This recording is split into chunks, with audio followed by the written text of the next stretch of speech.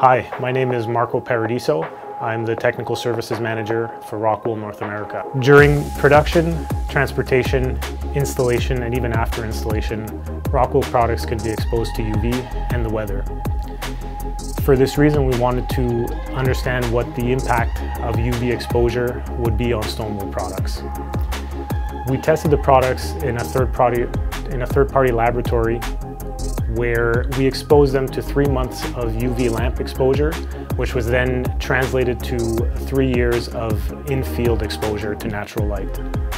The results showed that, generally speaking, the product remained unaffected. The compressive resistance and mechanical properties remain unaffected. The moisture-resistant properties were generally unaffected, except for the 1 to 2 outer millimeters. And the thermal resistance, or R value, remained generally intact.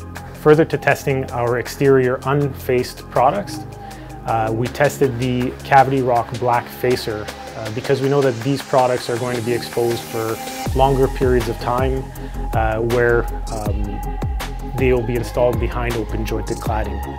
So we wanted to ensure that the black facer that was used would remain dark, that it would keep its dark pigment.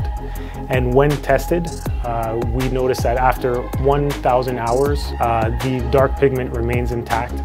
The results are available on the newly launched UV resistance bulletin, available at rockwool.com, so you can see the results for yourself.